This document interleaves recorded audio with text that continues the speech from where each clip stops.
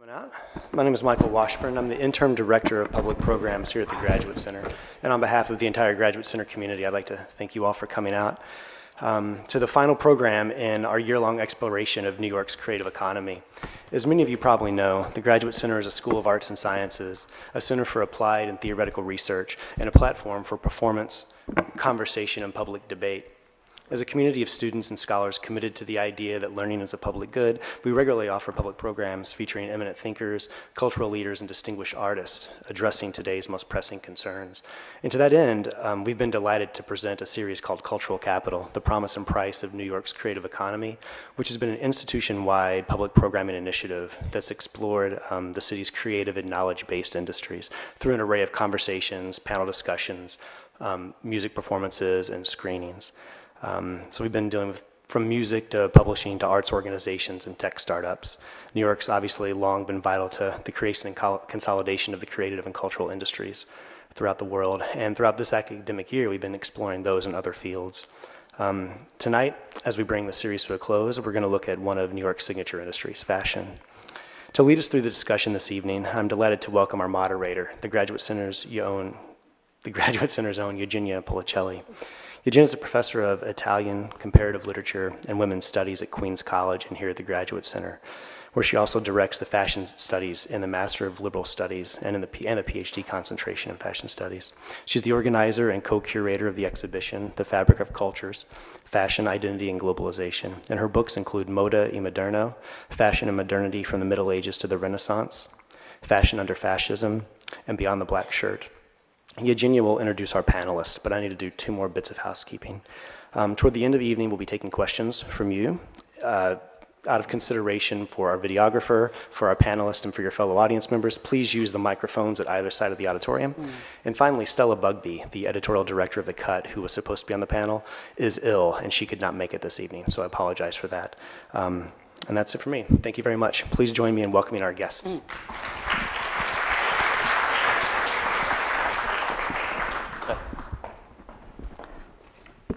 Thank you, Michael, and your office for organizing this. And thank you and good evening. I am very happy we have our distinguished guest tonight. And of course, as Michael explained, this year, there were many events focusing on the creative economy in New York City, and of course, fashion is central to the city in New York as a global fashion city. New York and also the Graduate Center are at the forefront of fashion and fashion studies. As Michael was mentioning before, we have a PhD concentration in fashion studies open to all doctoral students enrolled in the different programs at the Graduate Center, and also a track in fashion studies in the Master of Arts and Liberal Studies. And of course, if you're interested, you can check the website, the Provost website, and also the website of the MALS program. So tonight's fashion event, as I said, is one of the many events we have organized on fashion here at the Graduate Center over the years. And in fact, we have had the pleasure of welcoming Dr. Valerie Steele as a guest on several occasions here at the Graduate Center. But I remember especially her participation at our first academic conference that focused on Italian fashion, held in the same room back in 2002. And Gabi Asfour also has been a guest on more than one occasion, once as a member of a panel on fashion and power, with Gayatri Bay of the New York Times, and another time at the launch of the issue of the Journal of Women's Studies Quarterly dedicated on fashion and published by the CUNY Feminist Press. And Maria is here for the first time, and I would like to give her a special welcome tonight. So I would like now to introduce the speakers, and then I will give the floor to Dr. Valerie Steele, who is the first speaker. So Valerie Steele is director and chief curator of the Museum of the Fashion Institute of Technology, where she has organized more than 20 exhibitions since '97. And I must say she's been instrumental for all her work in establishing fashion studies as a modern field of studies, interdisciplinary within academia. And she is the founder and the editor-in-chief of the journal Fashion Theory, published by Berg and now Bloomsbury Academics. She's also the author of a dozen books and curator, as I said, of wonderful exhibitions on queer, I might read because there's many of them. And some are also linked to a publication, a Queer History of Fashion from the Closet to the Catwalk, Yale 2013. Fashion Designers, AZ, the collection of the museum at FIT, the Impossible collection of fashion, the Daphne Guinness exhibition, Japan Fashion Now, Gothic, Dark Glamour, and there's all books published by Yale University Press, and Dr. Steele actually did a PhD at Yale in history. So I will now introduce Gabi Asfour, who is part of the fashion design collective threeASFOUR and was established in 2005 with fellow designer Angie and Adi. And it's a sort of interesting trio because Gabi comes from Lebanon and I think Angie from Tajikistan and Adi from Israel. So it's quite interesting combination. So threeASFOUR consistently creates silhouettes inspired by the natural world, the anatomy of the human body, plants and animals, whose graceful forms exemplify perfection in design, balance and motion. Blurring the lines where fashion meets art, threeASFOUR employs a multidimensional approach to cut and construction to create collections that redefine classical tailoring. And some of his work was in the exhibition at the Jewish Museum last fall, and I think he will talk about that in a moment. And so I'm delighted also to introduce Maria Cornejo, who was born in Chile and moved to England with her family when she was a child. And her varied career spans London, Paris, Milan, and Tokyo. In 1998, she transformed her own space in Nolita into a highly creative atelier and store known as Zero. And from the beginning, Cornejo established an independent point of view and developed new ways of cutting fabrics based on the simplest geometric forms. And she will also talk about that tonight. So this simplicity and easy and freedom in her design have become her calling card and a champion of women in the fashion industry and beyond. Her work is guided by the idea of creating wearable luxury for real women. And I think one of her customers is also Michelle Obama, if I'm not. So welcome to join me to introduce. I think Dr. Steele will start. Sure. Well, I've got my thing, so I guess I can sit here if you can still hear me. New York's been a fashion city for more than 150 years. It was an enormous port with skilled artisans and craftspeople manufacturing in stores. But right up until the 1930s and 40s, it was overwhelmingly derivative of Paris fashion. The women's clothes produced here were essentially copies of French fashion, and the men's clothes essentially copies of British fashion. Here you've got a Claire McCardle piece, and McCardle is famous as being sort of the originator of the American look. Yet she said that back in the 1930s, she did what everyone else did, which was copy Paris. Nevertheless, certain key retailers started to advance the idea of promoting American fashion as early as the 30s. Unfortunately, they didn't usually mention the names of the designers. So Elizabeth Hawes complained, you know, who are these anonymous American designers? A bunch of robots hidden in the back room? Because the French designers were all known by name. It was really only during World War II, when Paris was occupied by the Nazis and there was no more fashion news coming out of Paris to the Allied countries, that American designers like McCardle really got a chance to start to flourish. Get the next picture. Now, McCardle was sportswear, but Charles James was the epitome of high fashion. Nevertheless, quite apart from his own personal genius and neuroses, James was in a difficult position in the US because the manufacturing system in America was all geared towards ready-to-wear and mass production. He didn't have the kind of support system of the couture the way it existed in Paris. So although what he made overwhelmingly was couture, he kind of had to do it in isolation. Get the next one. I'm not going to go through at length with each of these. Most of them will be background. But here you can see Norman Norell's mermaid gowns.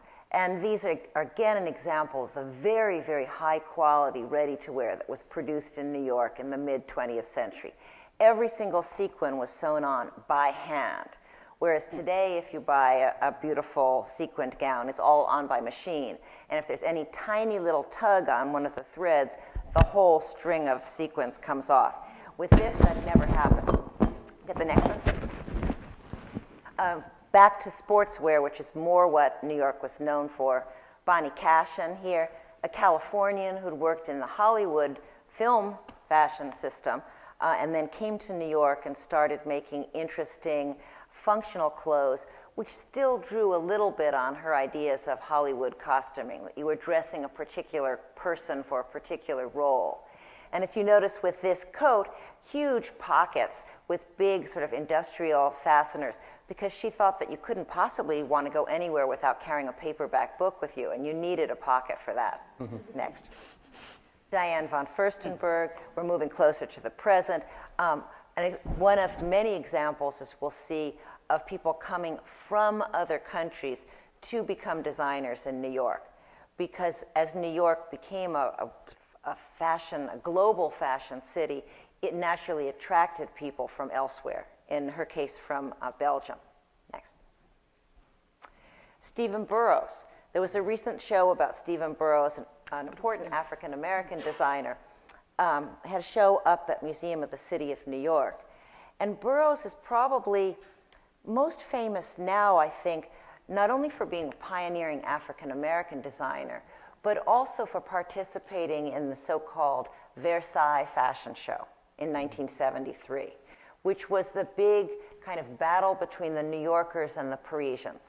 It was set up as a fundraiser to help Versailles, and it took place there in Paris, had the best French designers like Saint Laurent, Ungaro, etc., and then a handful of Americans, including Stephen Burrows and Halston, Bill Blass.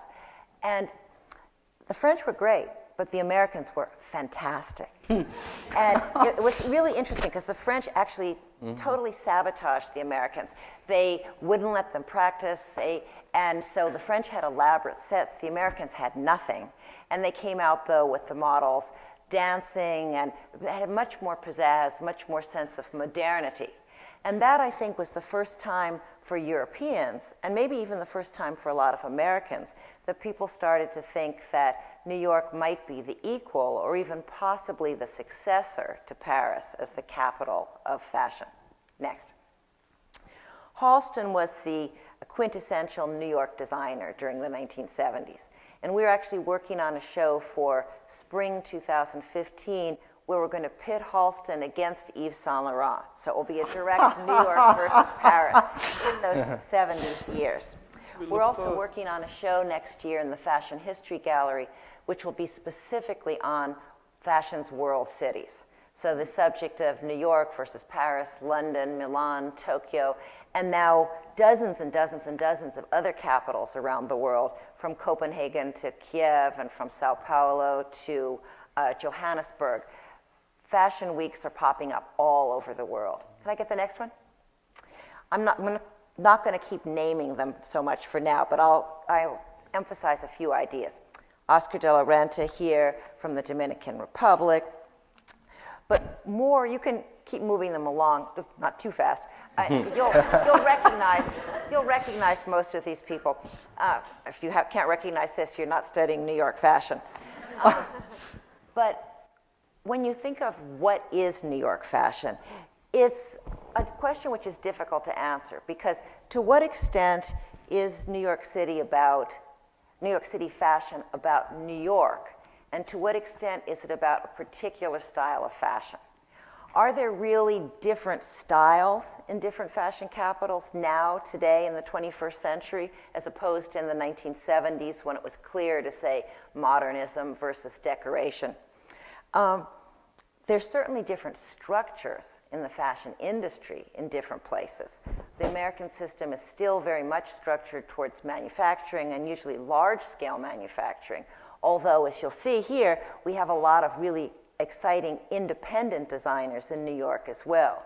And in recent years, New York has been in the forefront of being open to independent designers and allowing them a space. That's been a big problem in other capitals like Milan, where certain giant oaks prevent other acorns from growing around them. Also, the question is, how much of New York fashion is just a question of image or reputation, and how much is reality? Europeans always say New York fashion is just commercial. It's not cutting edge. To what extent is it commercial compared to a more artistic Parisian fashion, for example, or Japanese or English? There have also been a lot of American designers moving over to show in Europe. So it's not just that we have people coming from all around the world becoming designers in New York, but you've also had a migration in the other direction. So you've had people like Tom Ford at Gucci, and for many years Marc Jacobs at Louis Vuitton. Every time there's a New York Fashion Week, there are big signs saying New York City, fashion capital of the world. But the question is that really true? And what does it take to be first among equals amongst these many fashion capitals? I think the thesis of your whole program has tended to be that metropolitan modernism is really closely associated with fashion culture. And I would argue that that's true. Cultural production is definitely an urban phenomenon. It's not just a question of designing or manufacturing clothes in a particular city. It's a question of a whole life of cultural and economic activities that take place in one place, which form the basis for a kind of aesthetic, an atmosphere for aesthetic innovation. When I did my second book on Paris fashion, A Cultural History, I talked about how Paris was the fashion capital for more than 400 years because it had a culture of fashion. People thought fashion was important. Poets and artists thought it was important. And there were knowledgeable performers and spectators who looked at what one another were wearing. So if you went to the opera in Paris, you see there's the huge staircase at the old opera. You were there looking at what everyone was wearing coming into the opera, going out at the intermission. And you had people on stage wearing costumes by famous couturiers in Paris. The whole world was a stage there. And you have to think, to what extent is that true in New York now? Do you have these knowledgeable spectators, performers? You certainly have a concatenation of cultural agencies and institutions and individuals here. In fact, just as it's been said that New York stole the idea of modern art from Paris in the mid-20th century, it's been argued that New York also stole the idea of modern fashion from Paris, establishing ideas about functionalism and modernity, urban life, which the French were possibly, some would say, less eager to follow. There are also, of course, lots of fashion professionals in a city like New York.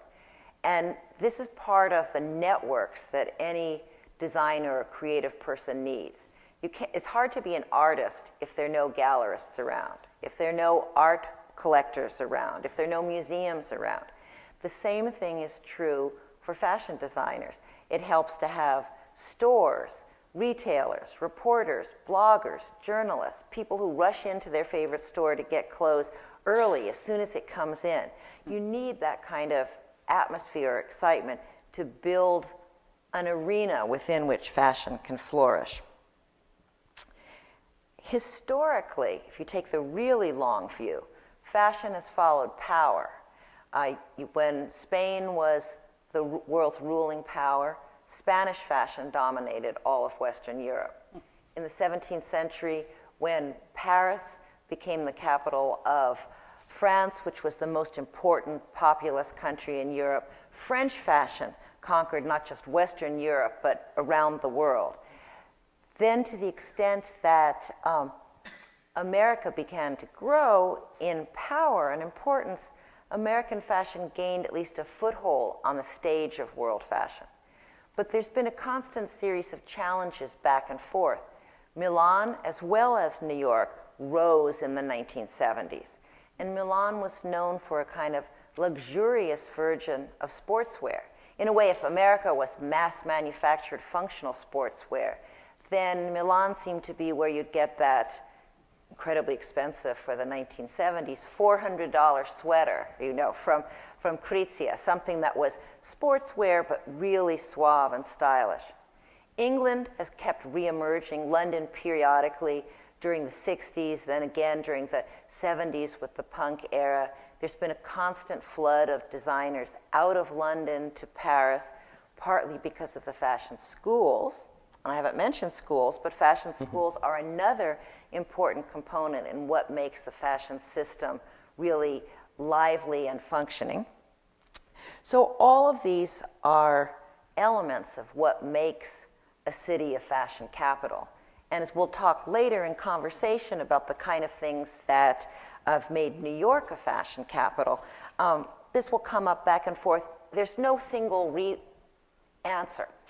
I tend to feel that Paris is still probably first among equals, based on there being more designers from around the world who want to show in Paris, more reporters who come to Paris, but there have been increasing numbers of people also who want to show in New York. And not just individuals, but whole cohorts. Like when the Belgians swept into Paris in the 1990s, and at first everyone laughed. The French laughed and said, how can there be Belgian fashion? That's like an oxymoron.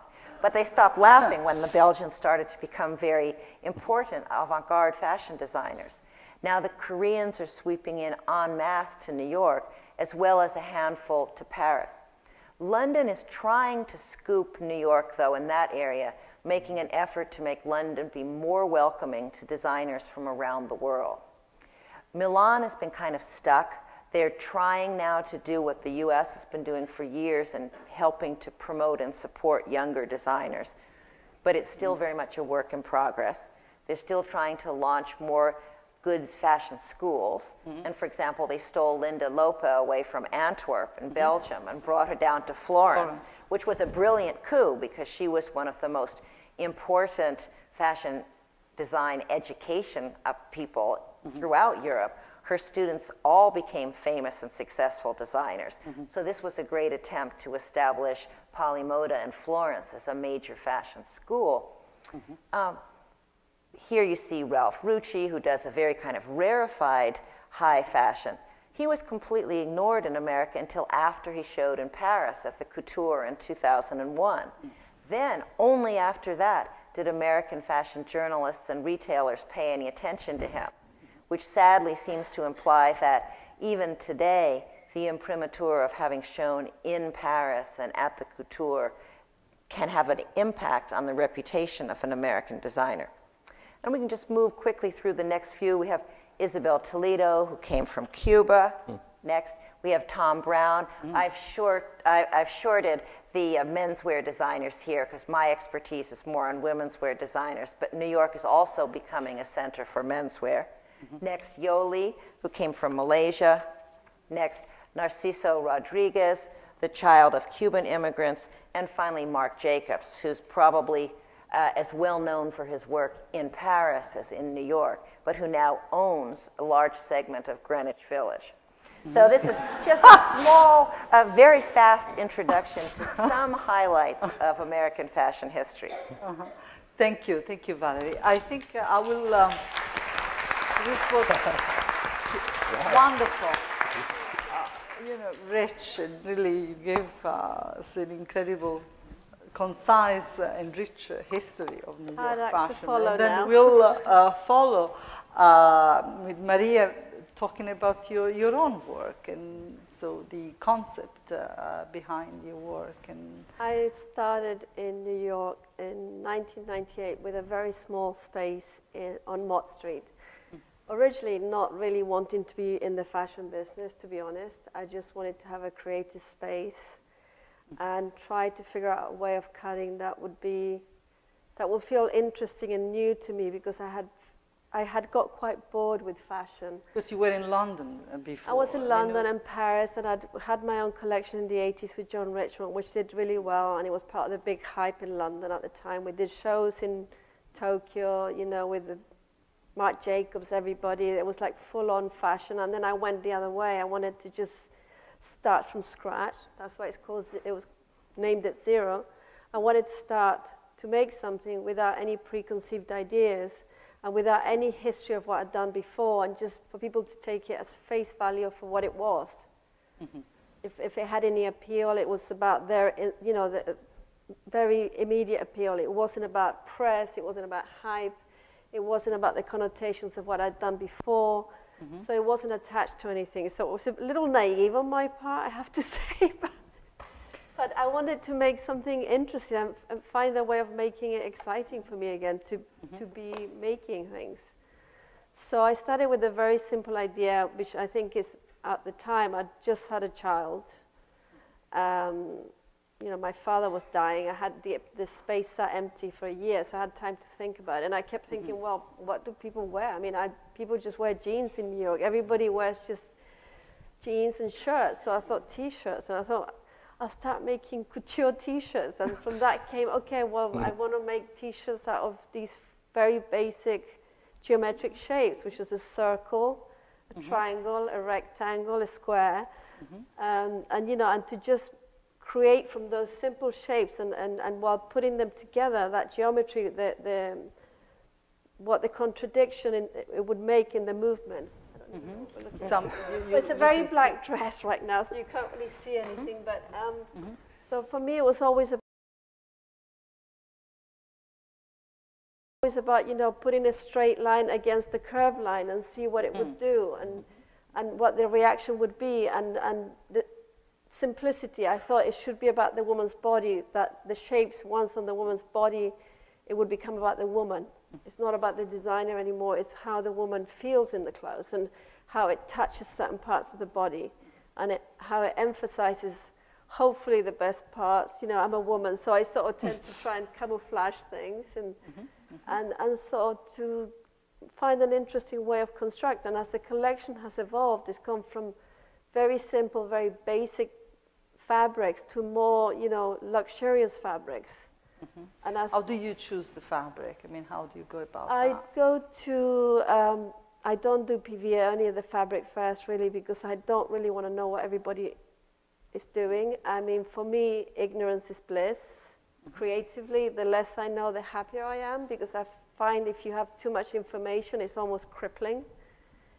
In this day and age, if you're a designer, you have to have your own identity, and I think the only way to preserve your own identity is to remain a little bit in your own bubble of thought and creativity. And so I go and look at fabrics at the agents, and then from the fabrics I look at them, and then they sort of demand the shape in a way, and I drape with them.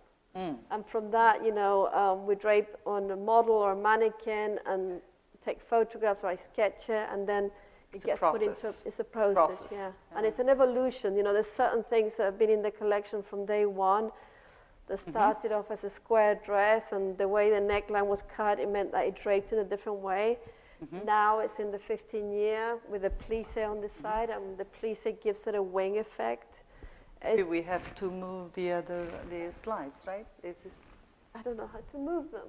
This is the lead jumpsuit, which another thing which I love. I'm a great believer in jumpsuits for women, because it takes the work away from thinking about what you're wearing. You just put it on, you dress, you're done. I mean, this week we've had an amazing press week, because Christy Tellington's been photographed like 4 times wearing one of my jumpsuits, and each time a different one. And it's a working women's wardrobe, and I always say it's like a sexy mechanic look. You just put it on, and Unzip it a little bit. You put your lipstick on your heels if you're going out, or you. But wear, it's interesting that the the jumpsuit we were talking before about the futurists, but also the constructivists. They sort of workwear. I like the idea that things have a use. I hate the idea that fashion is just to be looked at. I think it should be worn. If a dress isn't worn, it's not lived in, it isn't appreciated. And of course, there's some beautiful pieces that, you can't wear all the time in people's collections, but I like the idea of being able to wear everything and not, and that what becomes interesting is the fact that you are wearing these pieces every day. They're not sitting somewhere. Exactly. So they sort of they become part of your lifestyle. Part of your life. Yeah, yes. It's about lifestyle for me, and I think that's what, for me, is interesting about New York. It is about lifestyle.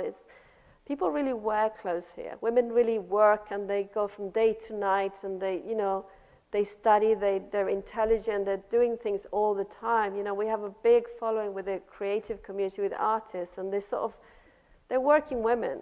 They're not arm candy. These women don't have time to overthink what they're wearing. They just want to put it on and look good, and they sort of trust me as a designer to help them with that, in a way.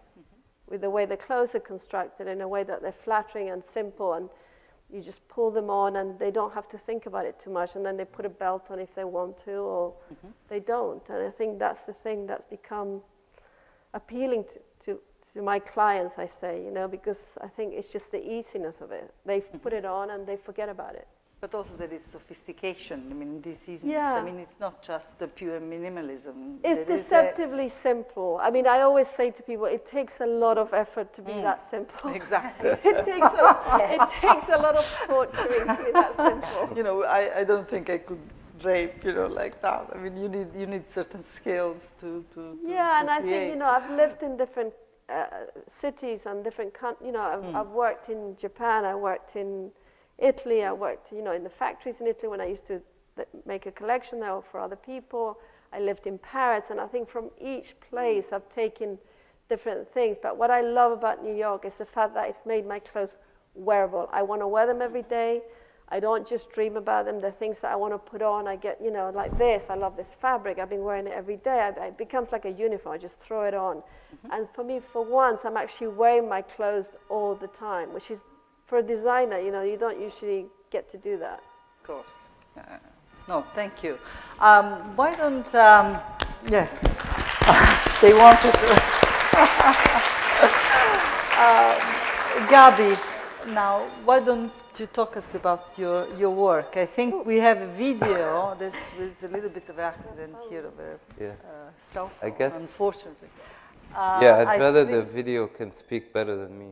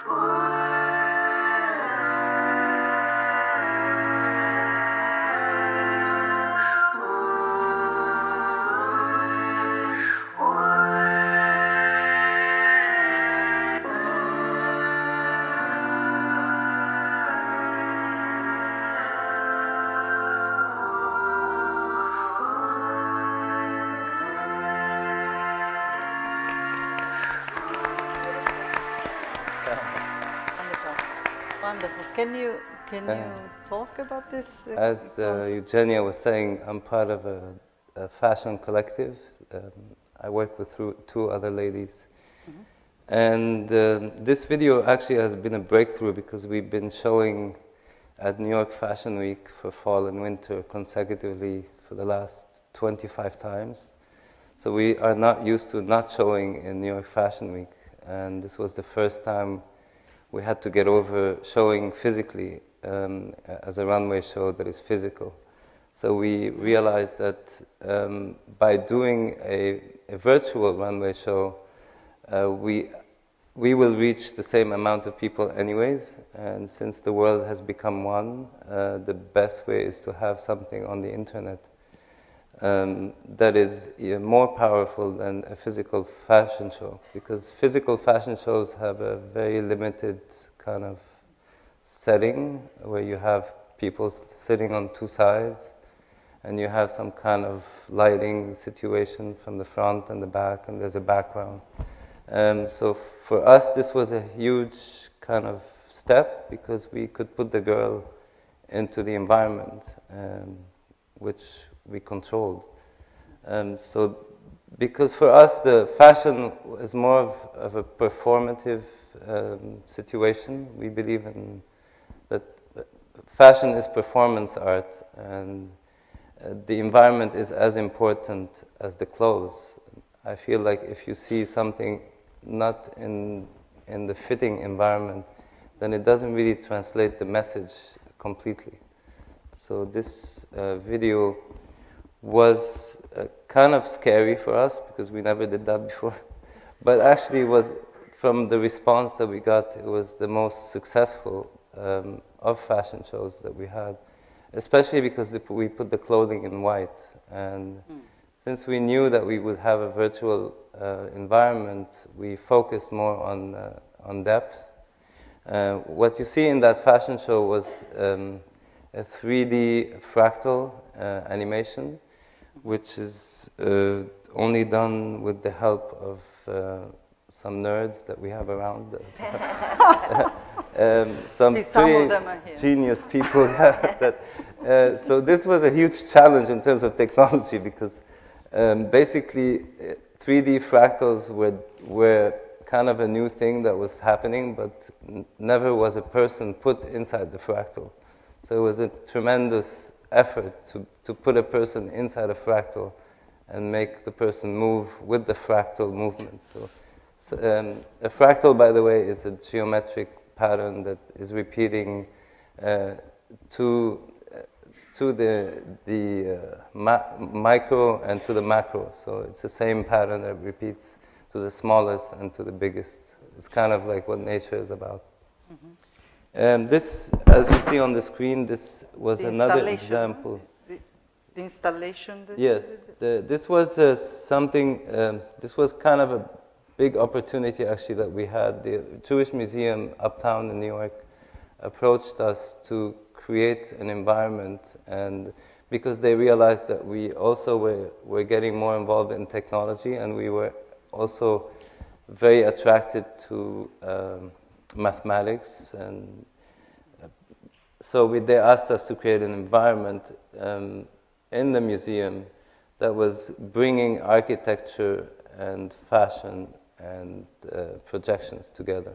So here we collaborated with an animation artist and with two architects.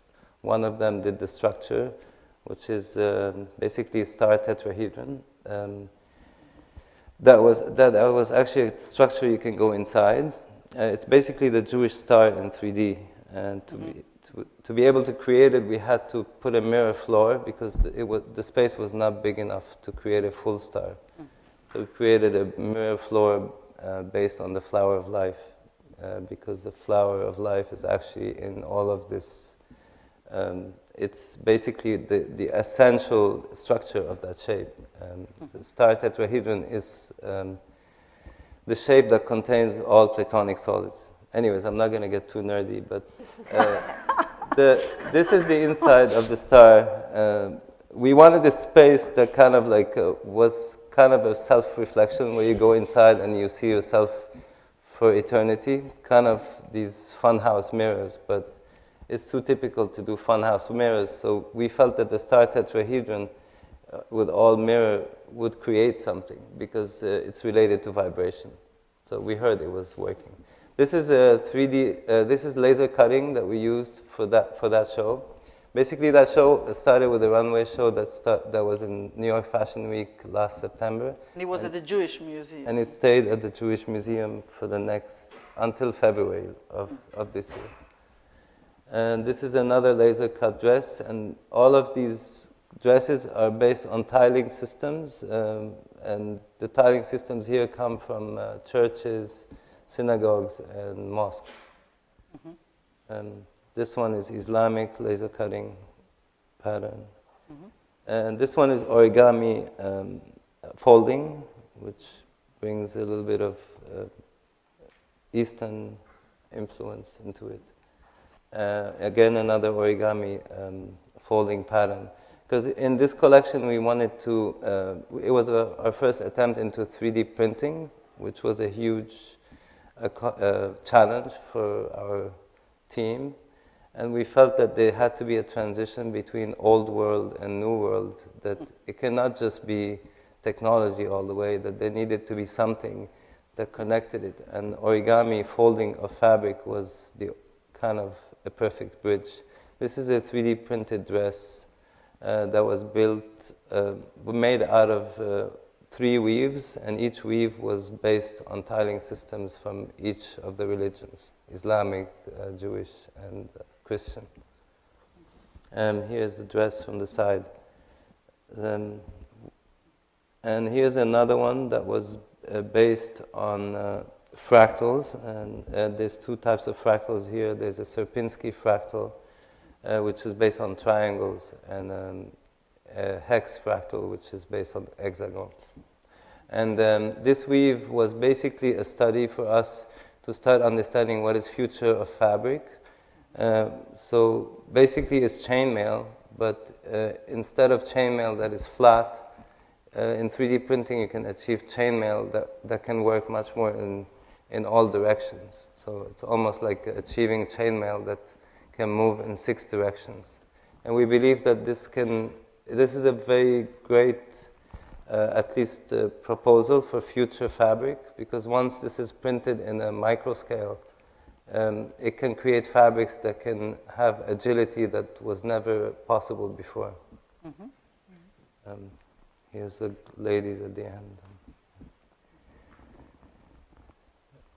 You can see the 3D printing close-ups. By following the geometry of nature, you somehow right away relate to something that is more in the cellular organism, or that is even like soap bubbles or clouds. So it's all the same geometry at the end.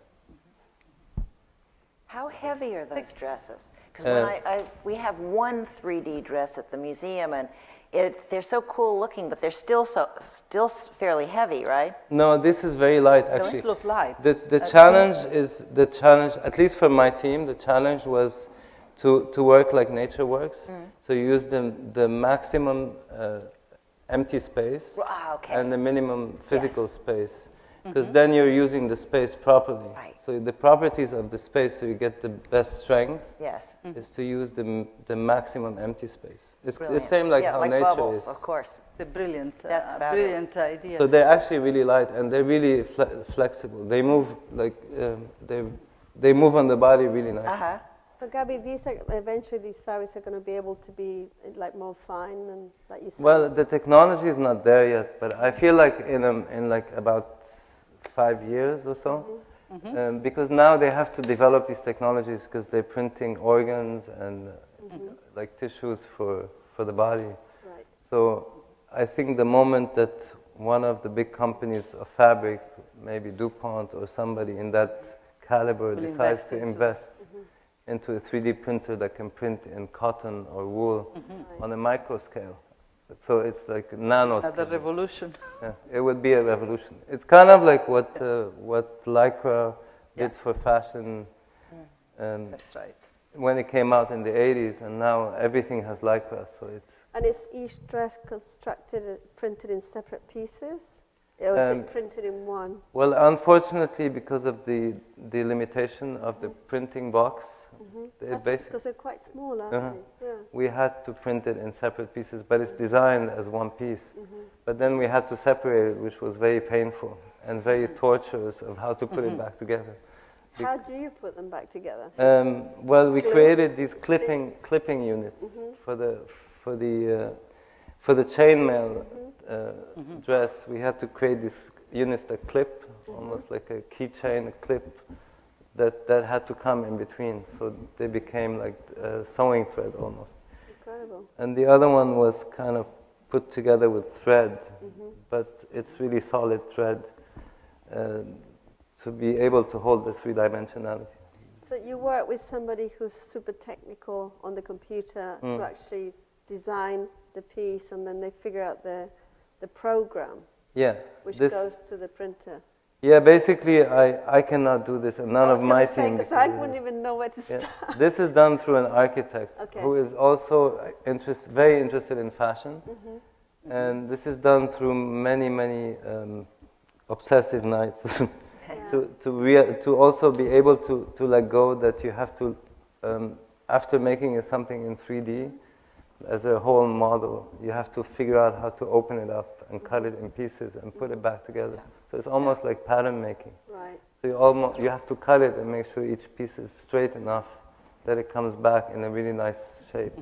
It's like a giant 3D jigsaw puzzle. Puzzle, basically, Yeah, but there's a lot of research, I mean, in terms of, redefining, fashion within space, fashion and architecture, fashion and art, fashion technology. So this is really interesting. And I wanted to sort of connect to what Valerie was saying before regarding fashion and New York. And you said, how do you define it? Because, New York is thought as a city, sort of commercial, but, your examples here are very, very different. I mean, there's a lot of research, there's a lot of cutting edge design and experimentation, conceptualization. So I think that's very, I would like to know what you think, about this idea of defining.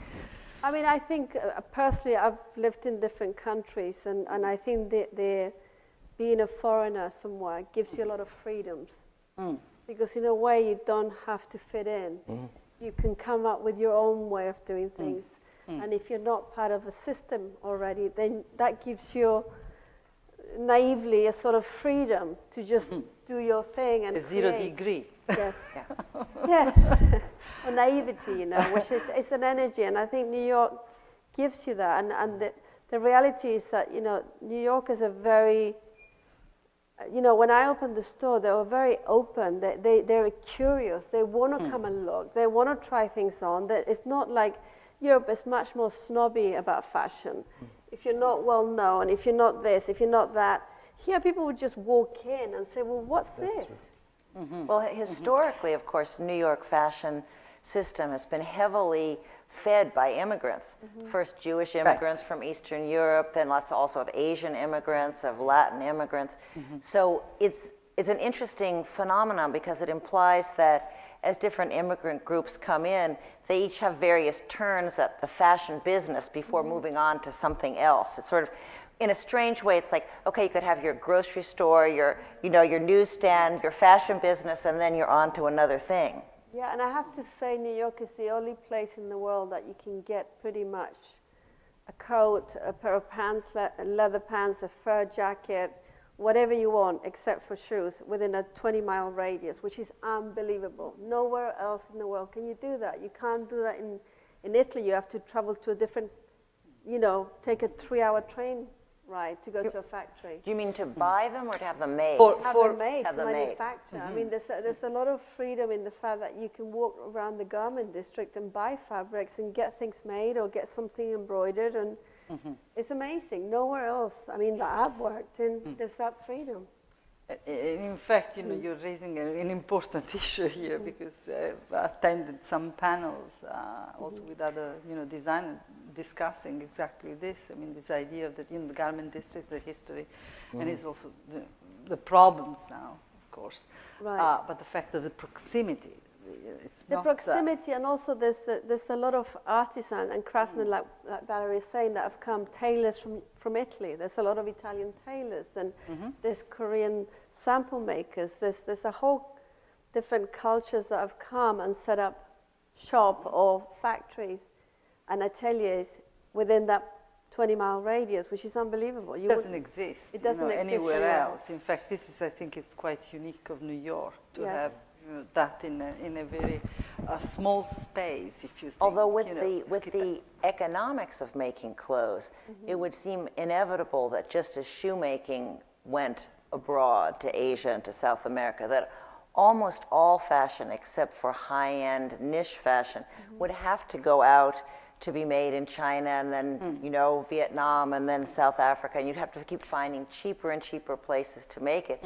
Because until you get a new manufacturing technique, like 3D printing, you basically have sewing machines and a very, very old technology, which is very labor intensive, and the only thing that will keep it down is manufacturing it in a less expensive country, which would imply that if you're thinking fashion follows power, maybe then the next century is the century of Chinese-dominated fashion, since the vast majority of textiles and clothing in the world is made in China.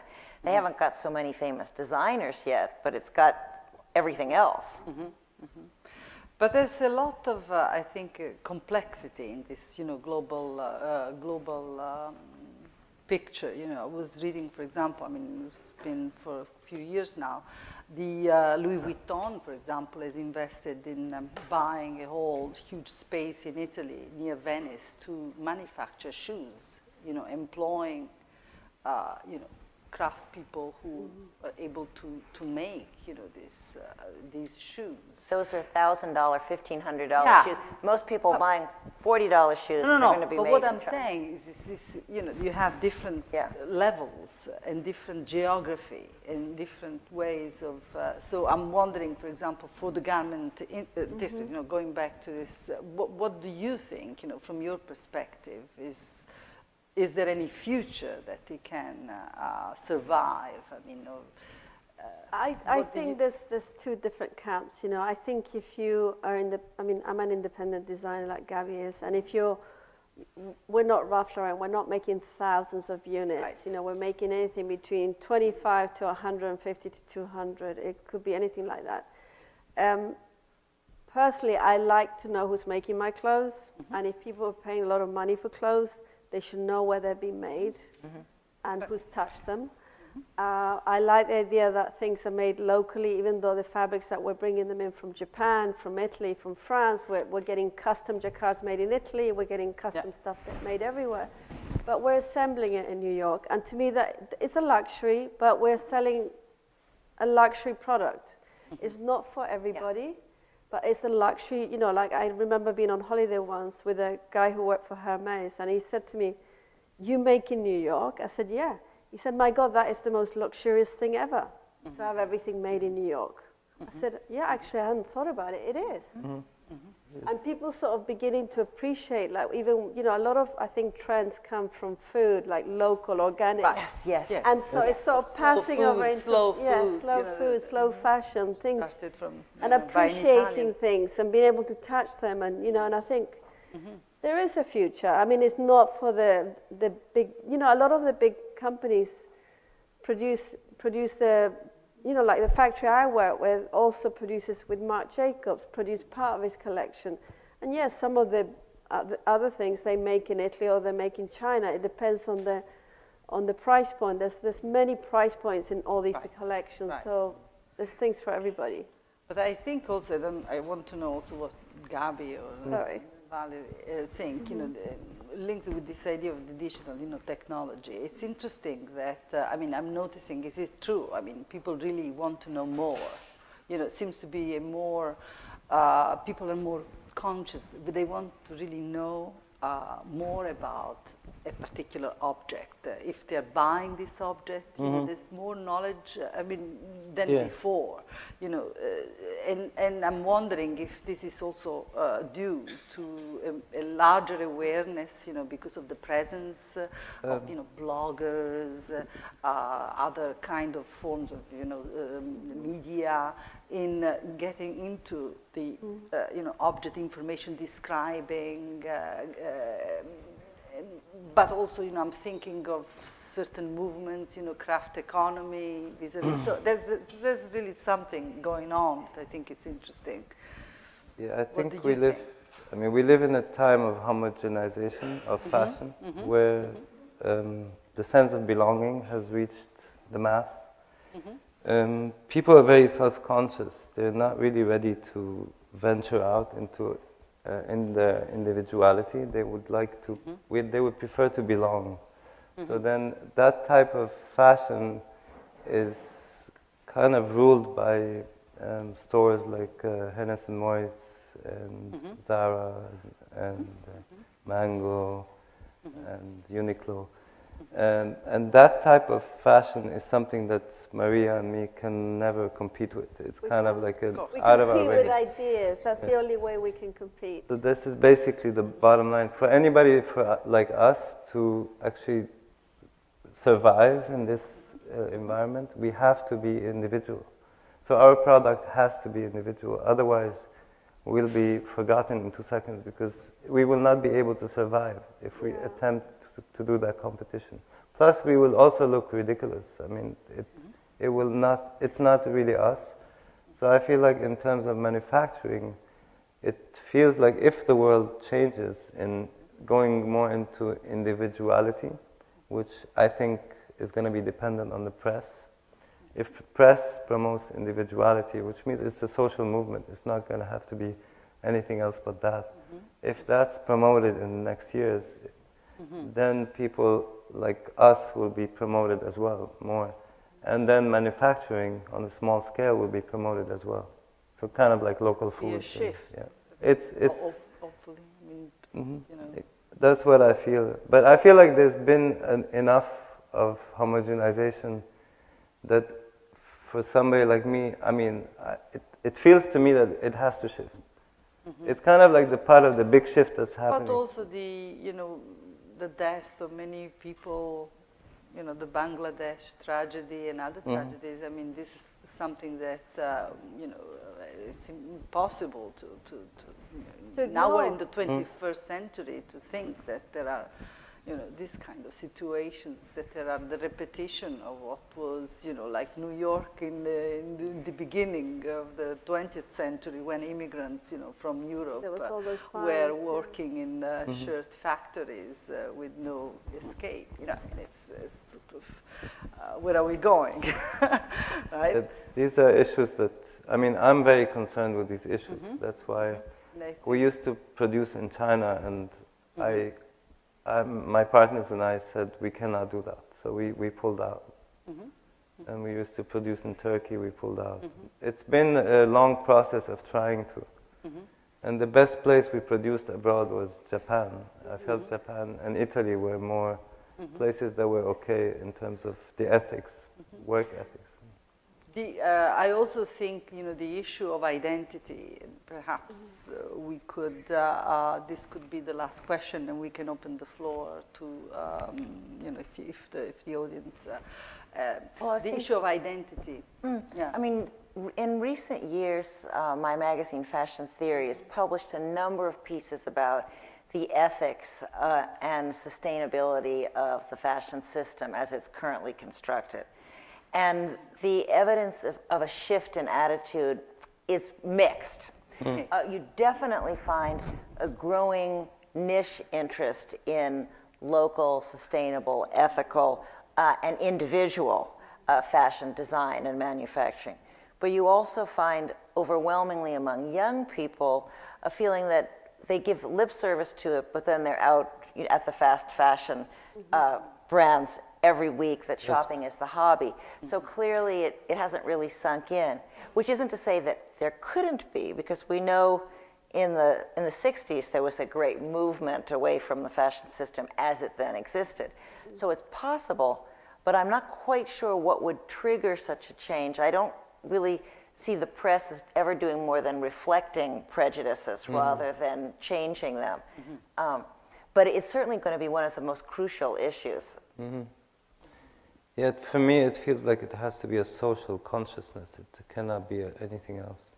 And I don't really know, I just, I mean, I hope for it because humanity has to become more aware of its environment, I think, so. But whatever happens. Perhaps also the schools, I think, they have an important role in this. Not only the fashion schools forming new designers, and I know you also teach. Yeah, I teach at Parsons. Yes, but I think also schools in general, and I think also the idea of studying fashion in what you were saying at the beginning of our conversation in a wider perspective, in these historical connections, social, cultural aspects. So then you sort of become more aware of this big monster, But to go back to the sort of originating question about New York as a fashion city, historically, in order to be a world-class fashion city, you have had to manufacture as well as design clothes there. So although people have talked about you could have New York be the center because of designers and retail headquarters and so on, ultimately there seems to need to be some grounding, and you actually need to know how to make clothes here and actually produce some of them here to have it really qualify. I have to say a lot more designers are moving to show in New York. I mean, this is just a comment. That's true. Also because New York is at the beginning of the season, and years ago, Helmut Lang decided to show in New York, so because it used to be the story that everybody thought New York was last, so New York would copy Europe or whatever. So when Helmut Lang pushed it all to the beginning of the season that New York would be first, it meant that a lot of innovation, people wanted to be here. And also, it became every year now, to be honest, New York is still one of the most affordable places to show. To keep in mind. Two is when the buyers have all their budgets at the beginning of the season. So they all come and they have their open to buy at the beginning of the season. And three, there's no central like Champs Syndical or like the British Fashion Council. And here anybody can come and put a fashion show on. You don't have to be approved. You can, which is a bit crazy, and they should regulate it a bit more, to be honest, because every Tom, Dick, and Harry is having a show here now. And they should give priority to like New York-based businesses, to be honest, I think. So it's become there's like 360 shows a season here now. I think more, yeah. Which is unbelievable. By the way, in the year 2000, there was about 20. Yeah. So it's a big That's another difference. interesting. So everybody's pushing and for time, for space. It's harder and harder to get for people like us to show, because also big companies like Moncler or Burberry, so Dior did a show last night. They come with big budgets and they take up the spaces, take up the slots, and then a lot of very commercial companies that don't really need to show are also doing the same thing. So the New York fashion also has become a lot more bigger because of that, because of the fact that it was open financially for a lot of people to just come and say, okay, I want to do a show here, whereas everywhere else is a little bit more regulated. It was a bit like the Wild West, I think. Well, certainly the popularity of shows... Interesting, this idea. Just so you know. The popularity of shows as a spectacle has been central to the proliferation of fashion cities. Everybody wants to have a fashion show, and preferably a Mercedes-Benz fashion show.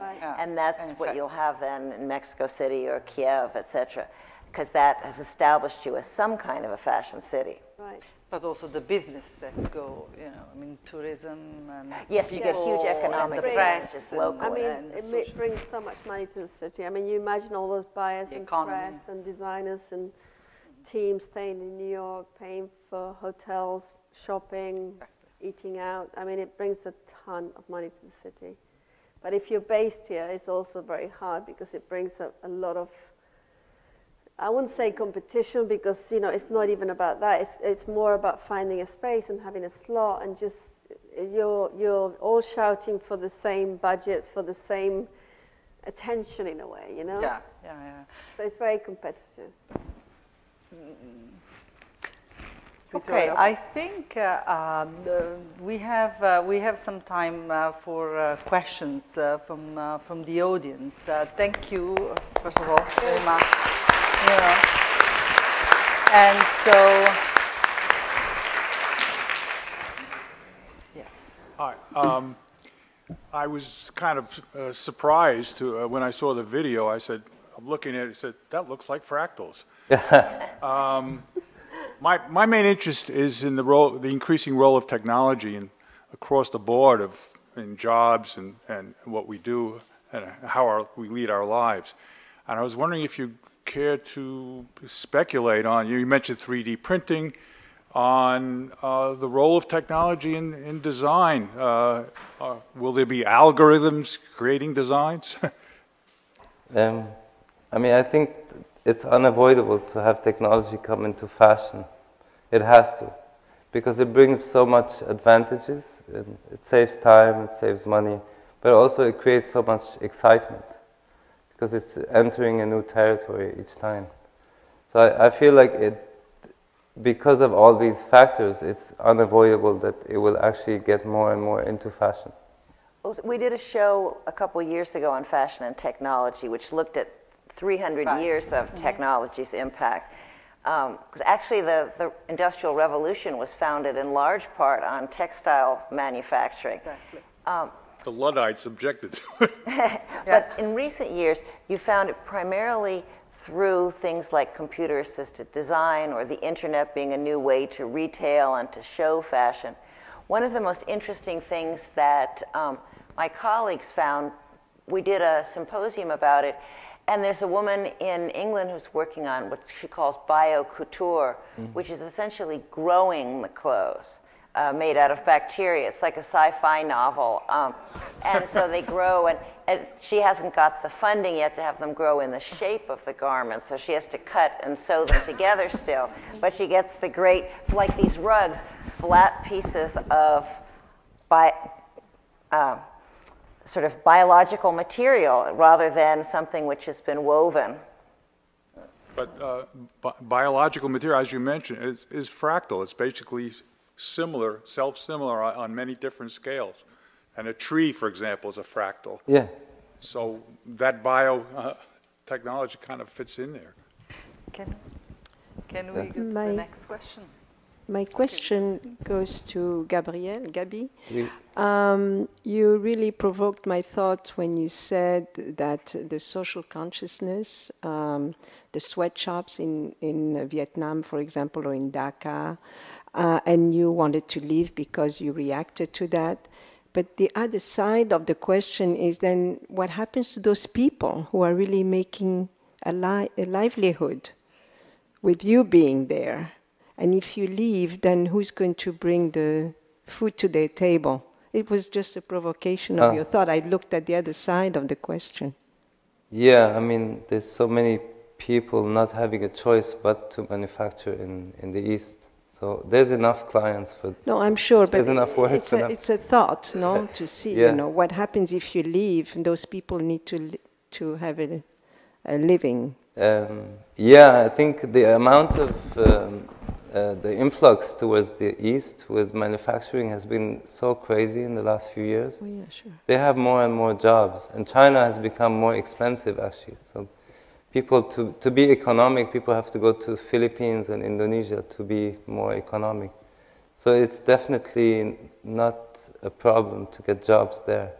Well, in response to that too, I think it indicates the need for an international movement to enforce higher wages, because it's true. Yes, it has to be international. One sec. If you think about the people demonstrating in Cambodia because they're only making $100 a month, and you realize that that was $100 more than they were making before. And I've seen that in Indonesia. The factory job's better than the farm job. It's better than the job being a maid or a prostitute. But it's still a crappy job. And if you can get support from outside to make it $300 a month, That's what you should be aiming to do, ultimately. Yes, thank you very much. Lev? Hi, thank you so much for your reflections and designs. So my question is a little bit provocative, and maybe I'm wrong, but I find a kind of contradiction with, if you think about traditional centers of fashion, kind of like New York, London, Paris, that's also some of the worst dressed cities in the world. I mean, look at you guys, you're just all wear black and you're like designers. Okay, I'm kidding, right? But, you know, but compare New York to like Moscow or Tokyo or Milan, where like people are really investing and there's just much more variability. So there's this kind of really funny disconnect. But then I have a more crazy question, you know, so you're talking about like growing fashion. I think the real art form of 21st century is going to be body design, and people will start modifying bodies. I mean, of course, you wouldn't need fashion in 50 years because you can just modify bodies, program web nanotechnology, you know, change colors. So, so I think so the second question is more crazy, but how many decades fashion is left? Well, historically, if you ask me as a historian, I'd say that all the predictions of fashion disappearing in favor of uniforms or nudity have failed, as have all the predictions that it would go back to some timeless kind of non-fashion. Yeah, exactly. Yes. So there seems to be something in the human psyche that feels that the naked body is not enough to express your individuality. It's in a sense more dehumanized than being able to create with clothing or decoration a persona. I mean, I think I wasn't implying that, you know, people will be naked. In fact, you know, they'll be fashionable, but you'll be programming this fashion yourself through some kind of biotechnological things, right? So fashion and the body will kind of become one, right? So this idea that you kind of put these things on you, I mean, I think will still be, everybody will become designer, will just not be putting pants anymore, right? And what about you guys wearing black? You're not setting a good example. What about, what's up with that? I personally, you know, it's my uniform. I work with color all day. I've been working with color and fabric all day. I just want to disappear, you know. It's like cleansing of the palette. If I can add a little bit to this provocation. No, sorry. I just have to tell you, in terms of creation, there's nothing that can beat the human body. The human body has an ultimate beauty that no matter what kind of clothing you make, it will look cartoonish, you know, in comparison with the anatomy. So that's what I believe. And if, I don't know if that answers any questions. Well, let's, I will, okay. Hi. The interest in the fashion industry in New York has never been greater, as evidenced by the attendance we have here and people I see running around the garment center today. It's unbelievable. The changes that have happened over the millennia since 1624, when New York City was first started, are all come to an apex now that has never been more significant with the internet and Zappos and the Amazon and all of this new stuff that nobody ever heard of before, and designers able to create a full fashion item right off a knitting machine. Stoll makes this knitting machine that, unbelievable, the stuff that's happening in technology. But how did we get here? Why did it all happen? I just wanted to say, I wondered if you know that the Fashion District Bid sponsors a free tour of the history of the apparel industry in New York City, given by a really knowledgeable, good-looking guy. Oh, that's good. Who can help you out to just get in touch with them, and they will give you some of that information. Nice. I hope you knew about that. Yeah. If not, I did. Thank you. Thank you very much. I think we have a question. Hi, my question is related to what Valerie was talking about at the beginning of the evening. You were talking about different international location cities, fashion cities, and I'm a PhD student here at CUNY. I am in the Spanish and Luso-Brazilian program, and my question is not only for you, for all of you, related to what's your what designers from Spain do you think are cutting edge or are avant-garde these days, if any? And what do you think is the role of Spain in the world map, fashion world map? Thank you. the others may have more knowledge about cutting-edge Spanish designers. The ones I can think of Spanish designers, although they're good, I wouldn't say they're particularly cutting edge. I would think that Spain, if you have fashion shows in, say, Madrid or Barcelona, it is good for the fashion community there. It's good for the community of designers and fashion students and consumers there. It's good for the economy of the city. But it's probably unlikely to be drawing much international attention.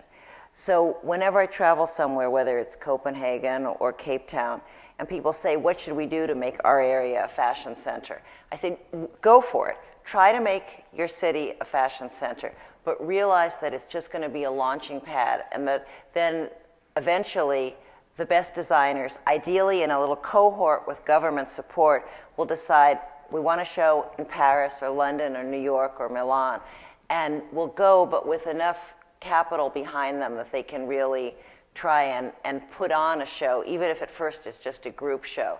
Because the poor fashion journalists and retailers are now traveling more than a month as they go from New York to London, to Milan, to Paris. And it's just going to be only a handful of them who are going to go on further to Spain or to Tokyo. They usually use a stringer who's in those cities. They won't even send the big ones because they're just exhausted. I think it is fascinating to see what special things you can find and the special atmosphere in different cities. But I think it's unrealistic to think you can be more than a local regional center. That might be one way to grow beyond Spain per se, if there was enough effort put into it so that, say, other Latin countries got sponsorship to show in Madrid or in Barcelona, as well as, say, in Mexico City or in Colombia, or maybe Spain and Portugal, something like that. I told the Japanese you should try and bring in more from around Asia, because at least you have a few people showing here from other countries, and a few people are visiting. And they have started to do that, probably not because they listened to me, but probably because it already occurred to them. In the last couple of collections in Tokyo, there have been lots more Indonesian designers, and really interesting young ones who weren't getting any world press in Jakarta, but who were finally getting it in Tokyo. I wonder if any of you two have any ideas or any thoughts on this. I mean, I have somebody in mind who, but it's an old example that applies to today also, Cristobal Balenciaga. If he didn't show in Paris, he would not be Cristobal Balenciaga. So that's, I mean, I feel like it's the same today. It's not that different. And Andrevar had to come to New York and so on. Miguel Andrevar. There was Sibilla as well, who doesn't, you know Sibilla in Spain? Great, brilliant designer. Yeah, Sibilla is a great designer. She was, but she's pretty much stopped. She doesn't really do it anymore. She's coming back. She's actually opening a new atelier coming back in again? Madrid. Well, good, because she was brilliant. In the 80s, she was one of my favorites. I'll tell you a funny story. I was writing my book on women designers, and it was pouring down rain, and I'm in the subway wearing a Sibilla raincoat that I'd bought in Madrid. And this very elegant Spanish woman came up, and she said, "I like your raincoat." And I said, "Well, thank you. It's by Sibilla. She's this really wonderful Spanish designer." And she said, "Well, she'll be very pleased to hear that. I'm her sister-in-law." And I said, "Well, will you please tell her to answer my letter? I want to interview her for the book." And she ended up on the cover of my book. You should. She's opening a new this kind of situation. I think, is there somebody? So this question is triggered by when you were talking about the sequins on the dress, how it was handmade and it was sewn individually, unlike how it's manufactured now. So as technology is becoming more prevalent, I was wondering, what about those skilled workers? What are your thoughts on them? Because I hear about how fashion houses like Dior, Yves Saint Laurent, they're the ones who can actually afford them, and other companies can't anymore. And also, with age, they're not passing on their craftsmanship skills onto younger generations. I think that's a really important issue, and some big luxury companies like Hermes are putting a lot of money and effort into that, because really skilled craftspeople are central to creating exceptional fashion. and they're disappearing. But they still do exist, and they need encouragement and support to spread what they know how to do. In Japan, there's a system about living national treasures, where they're supported and encouraged to get apprentices who will they'll teach what they know. And there was, when I visited Cambodia, there was a Japanese man who had set up what he called the Silk Granny Project, where he went around the country looking for old ladies who still knew how to spin and weave silk, and so that he brought them to Phnom Penh and paid them to teach younger women how to do that, to keep the skill alive, and then also to try and get it so they're producing for a living wage and more, because they're creating things which are not just sold for $3 in the market, but that actually will fetch international prices. Well, I'm a budding designer, so I was just wondering, when I own my own company and such, what would you suggest in terms of cost and helping out skilled workers like that? Franca Sozani's doing a big thing with the UN about trying to connect artisans in what used to be called the third world with fashion companies. And there are a couple of other groups that are doing the same thing. If you Google, you should be able to find some, because there actually are lots of co-ops in different countries where mostly women are being trained with craft skills that fashion designers would really like to be able to utilize. And they're set up to be co-ops for women to make a living wage. And I mean, we work with a women's co-op in Bolivia who does all the hand knits, and we support them because I really I'm South American, but I really believe in supporting people like that so they can keep going, because the craft is there, and you know, you can't, for me, that's what luxury is things that have been touched by a hand, and you know, that I've had time and thought put into them. You can get a sequin top from H&M for $30. You can buy a couture one for $30,000. You know, there's different, everything now is available at different price points. It's how it's made, where it was made, and the quality of it that changes. But you know, you can pretty much find anything at any price point, except for 3D printing, which is really amazing. Still expensive, but it will get less expensive. But it's true. You know, it's still like computers. Yeah. I'm old enough. I remember how they used to be huge and expensive. Yeah. Thanks. Do you have a question? Hi. I'm a very, very loyal shopper of Maria Cornejo. Thank you. I'm very loyal. It hurts my wallet, but you know, it's totally worth it. It's totally worth it. Thank you.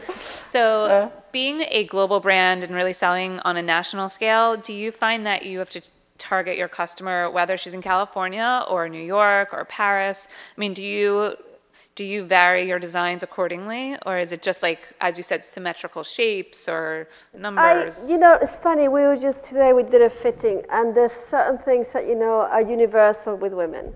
And a lot of the collection is really meant to be seasonless. You know, parts of the collection don't have a season. They, you know, the problem, not the problem, but the reality is that, you know, women travel. They live all around the world. You know, one week they're in China, the next week, you know, these women are busy women. And we sell to the Middle East, we sell to Texas, we sell in Austin, we sell in Miami, California, you know, and then there's the whole thing that the collection is pretty seasonless and light and packs very small. And then we have the reaction from like the Europeans where there's no heating, that they want heavy wool, heavy pants, you know. Whereas here in New York, you wear things that are very light in the winter. Inside, you just cover with these ginormous jackets. Yep. But the reality that, you know, yes, there's certain things that we do really well in the Middle East now, because I do a lot of my things are not body specific. There's color. That's what I love about it, though. Thank you. Yeah. And so it becomes about the person, they belt it, they do something to it. So it's a bit more universal. And I think that's what appeals, because it's not about one woman, it's about many women. Mm-hmm. Mm-hmm. Okay. Thank you.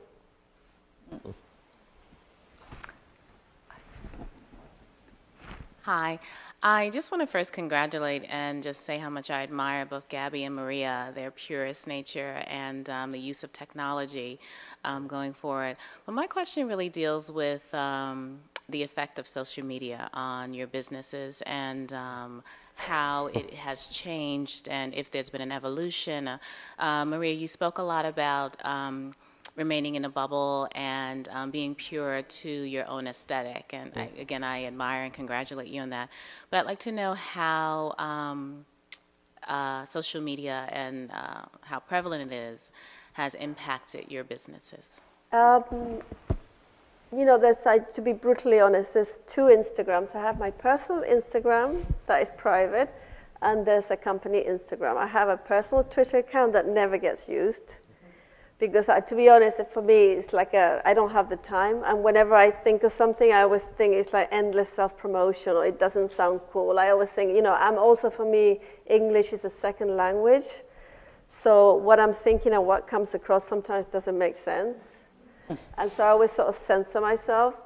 But there's a company Facebook, there's a company Instagram and Twitter. And I have to say, we look at it. I mean, I don't think for a company like ours, of course it helps. But the sort of women who are buying the clothes that, you know, it's not like they're waiting for Twitter to tell them what's cool. You know, I think the whole Twitter thing is younger. And I think when it's used for the power of good, like this week we had, you know, Christy Turlington's been wearing the clothes. And I always say to the girl Kyle, who does the press and does all the social media, I said, let's be cool by association. I don't want things to be cute. Let's talk about Christy Turlington doing something really good in the clothes, or Michelle Obama, whoever it is, rather than talking about, oh, this dress is really cute. I don't know, for my generation, it's a little bit like you're talking down to people. So I think it's definitely important when you can mix it with something that's real, and it comes naturally. But when personally, when I see it was just used constantly for selling, it doesn't bide well with me personally, because that's not the way I am, and I think a lot of my clients also don't look at it that way. But I think it definitely has a place. It really does. I mean, people look at, I went to a perfume event, and the best-selling perfume right now is Justin Bieber, and yes, don't get me going. And Taylor Swift. Yeah. Because they have the most Twitter followers, the 15, 14, 12-year-olds. And it is that generation who want everything that those people produce or anything attached to those names. I think we have a different following, and I think it's just a different time. I think it's different levels of it. I mean, I'm happy to support on Twitter and Instagram. If the other night I went to see one of our clients, who was one of the 15-year artists, Carol Walker. She did an installation at the Domino Sugar Factory, which was amazing. And that, I'm happy to go there and see her wearing something and put it up on Instagram and Twitter, because it's real and it's based on something that I respect. But I find that, personally, I don't have the time, and the endless feed of stuff that I don't know how anybody has the time for it, you know? Yeah. But I think also for me it's a generational thing. I see my daughter, who's 22, and she's Instagramming all the time. She's Twittering all the time. They have the brain that works on all those different levels. I just don't. I'm working, and I'm not always on my computer or something, so I just think it's a real generational thing. Yeah. And that's how it influences. It depends on the generation. With women, my age is more when it's more social media, when it's something that means something to them, that they're closely attached to, or they can aspire to, like a course or a designer or a person that they admire. But they don't want to be spoon-fed stuff. And I think younger, they have a shorthand which they can just pretty much follow each other and understand their own language. But I think it really is about the age differences as well. I hope that answers your question. Certainly, yes. And Gabi? I agree with Maria.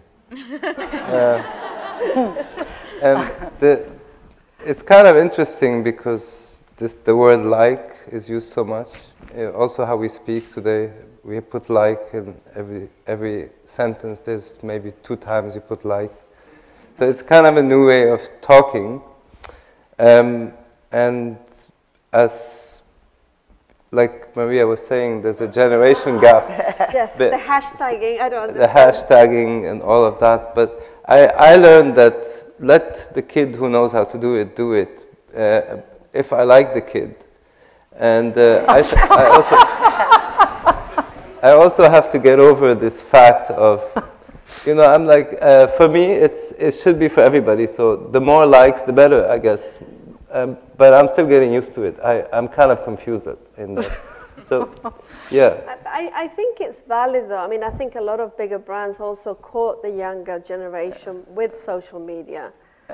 Because they get them hooked on things, and then maybe they'll buy a lipstick. They can't afford the clothes, but they will definitely buy a lipstick or a wallet. So it's a way of reeling people in, which I think works for those big companies. I think it's like anything. There's all sorts of levels to it, you know? Yeah, I agree. It's the level of it that at least for me, I don't want to be associated with a certain level. But I don't mind the likes. The likes are welcome. But just so you know, I mean, I know personally because we've looked at this. Apparently, when people are looking at companies to invest on, and I know my brother-in-law works in the internet, and he develops things and everything. And the internet is all smoke and mirrors. There's no tangible product. We make things that you can touch and wear.